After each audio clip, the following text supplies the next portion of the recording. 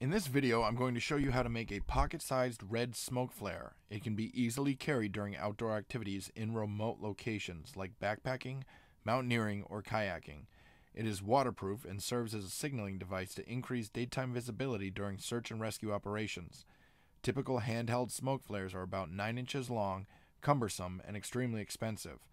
These factors discourage outdoor enthusiasts from bringing these potential life-saving devices in their packs. I will be demonstrating 3 different red smoke formulas you can choose from based upon desired appearance and available materials. A few non-household things you'll need are red smoke dye, such as Solvent Dye Red 111. I got mine from Fireworks Cookbook. Potassium Chlorate, Magnesium Carbonate, this is just some gym chalk from Amazon.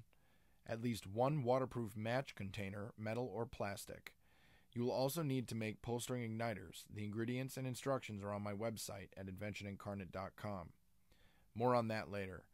So subscribe once, then subscribe again when you are magically unsubscribed for more barely legal but still legal instructional videos. Oh, and like the video if you liked the video. Okay, goodbye, I love you.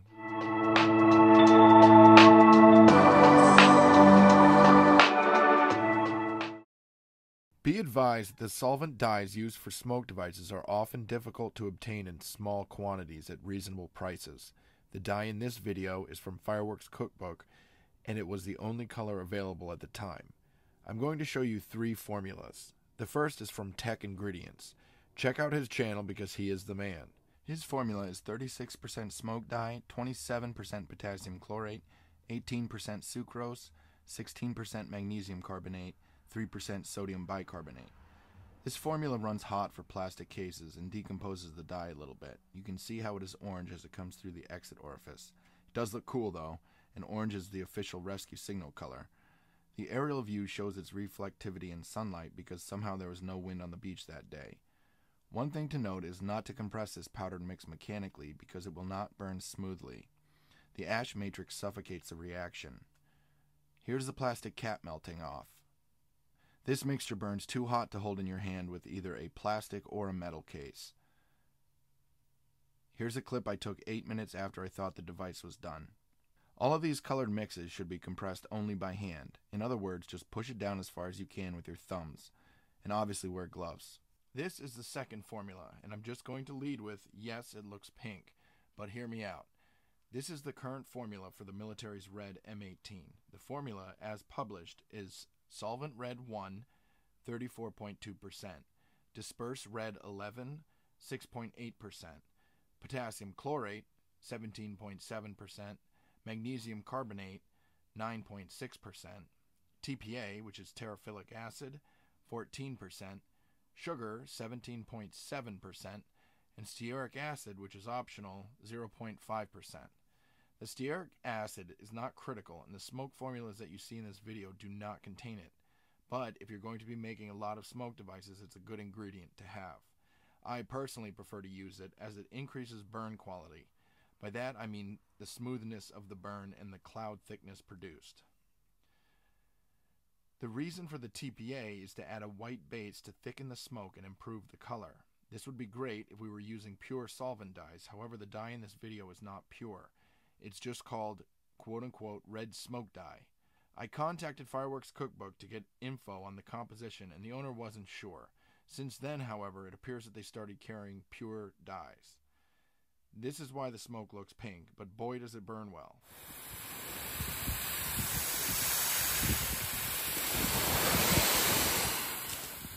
Modifying this recipe is what brings us to our third smoke formula. I took the sum of the Solvent Red 1, the Disperse Red 11, and the TPA. That ended up being 55%. I made that the ratio of the red smoke dye, in quotes. Then I carried the ratios of the other ingredients in Formula 2. This results in the best formula in my opinion. Potassium Chlorate, 17.7%, Magnesium Carbonate, 9.6%, red smoke dye, 55%, sugar, 17.7%, and stearic acid, which is optional, 0.5%. This resulted in a cool burning, smooth deploying, and richly colored smoke cloud as seen here. Now that you've chosen the formula, I'll show you how to make the device. I'm going off script now, so good luck to you. I have shot this video 4 times now. and this last shoot, which was perfect, I thought, the microphone was not working. So I'm going to just voice this over. Before we get into dumping this red stuff into this tube, I'm going to put up a photo. Here is the ignition system for this device. Obviously, there's a pull ring up here and a cord. Then there's a cylindrical tube. You see on either side of this tube, there's a needle sticking through it. That's one needle that's going through the sidewall of the tube. Then it's going through the center of two of these American Visco fuses, and then it's going out that sidewall again. And the sides of that needle, the ends of that needle, are intentionally left out, projecting maybe a 1/4 inch or 1/8 of an inch. And that is to bite into the plaster or the epoxy, whatever it is that we use to set the exit orifice, the top of this device. So I just want you to have an idea of what it is that we're building here. Meanwhile, back at the murder scene, I have filled this container up with our smoke composition and then compressed it by hand. Now I'm drilling a central hole through that composition. The diameter of that drill bit is 3/8 of an inch or so. Here is our pull string igniter from the pull string igniter kit that I sell on inventionincarnate.com. If you're absolutely adamant about not purchasing the kit, I spill all my secrets. I have the recipes and the instructions for this device. But anyway, it's the sole funding of my channel. It's 98% of my funding. Now I'm cutting this tube to about 1/2 inch to 5/8 from the pull string end. This is American Visco fuse from Pyro Creations. I like it because it's a stealthier burn. It does not emit a spark shower like normal Canon fuse does. Also, it has a nitrocellulose lacquer coating on it, so it's waterproof. Now I'm taking a small piece of aluminum foil, wrapping it around a dowel, or in this case a matchstick, and then sliding it over the end of this striker string, and that's to protect it from getting a bunch of junk all over it when it's in that smoke mixture. It also facilitates its sliding out. It slides through the ignition composition, and that's how it ignites. Alright, now I am pushing a small pin through the sidewall of this cardboard tube, and then I'm going to be putting it through 2 pieces of this American Visco.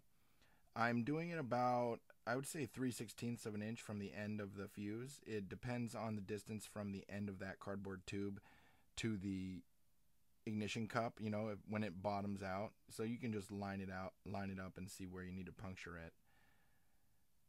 This one I'm putting it in there real tight because I have a lot of trouble pushing this pin back through that other sidewall.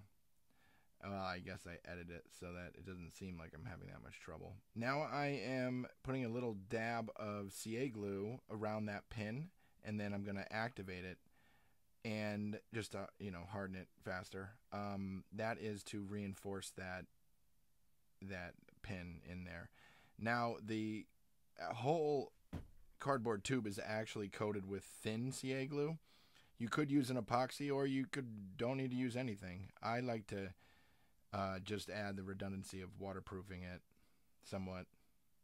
Now I'm cutting the pins about 3/16 of an inch to 1/4 of an inch from the side of that tube, and that is just to have a projection that will bite into the epoxy or the plaster casting that we're putting on top of the we're making an exit orifice with it. It's just kind of like a plate. It's just to feed the smoke through, and then to baffle the composition so it doesn't flare up. Now I'm adding it's about a 20 mesh window screen. It's just like a screen door screen. It is metal, obviously. This is not a necessary step for you guys, but I was just testing it out. It actually, now that I'm voicing this over after the fact, it worked beautifully. So you can do that if you want. I'd say it's optional though. It would also contribute to the durability, the overall durability of the device in terms of like dropping it, having the sidewall of the smoke composition collapsing, on impact. This mesh screen would hold it in place. And it also filters out the ash occlusions that could potentially occlude that central hole. Now you'll see I'm a little high here. What I'm going to do is add some more of this smoke mix around, just so that when I pour the plaster or the epoxy, it does not come down and, surround the fuse below it. We want to keep that all contained in the smoke composition, if that makes any sense. I don't think it does. So I'm adding that composition here, then packing it down. Now I'm mixing some of this. It's a 2-part West System epoxy. You do not need to use epoxy. I've done this 6 times, and so I am just adding a new variable for me to test to see how this performs, if there's any difference. The water putty is great, this Durham's water putty, or just plaster of Paris. Obviously, you want to mix it pretty thick. You do not want it to be a liquid. You want it to be like a really thick paste when you put it in, because the moisture from the... Oh, look, you can see... Oh, no, that's dust from the microbeads. So these are... this is spherical glass beads. It's an epoxy filler that I'm using. It apparently increases, or it helps the heat resistance of the epoxy. I'm using it as a thickening agent. And that's what we're doing. We're just basically putting in... So what happens is that tube becomes the exit orifice. And here we are testing. So I'm going to switch back to stereo.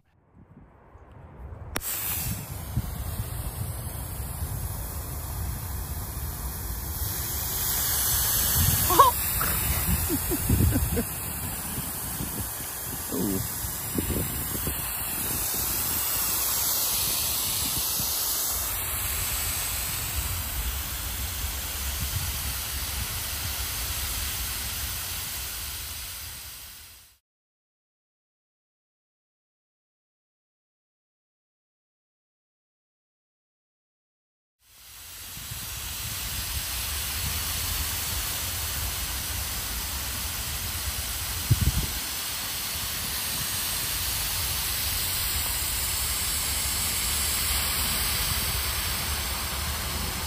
Actually a lot of output for a small device,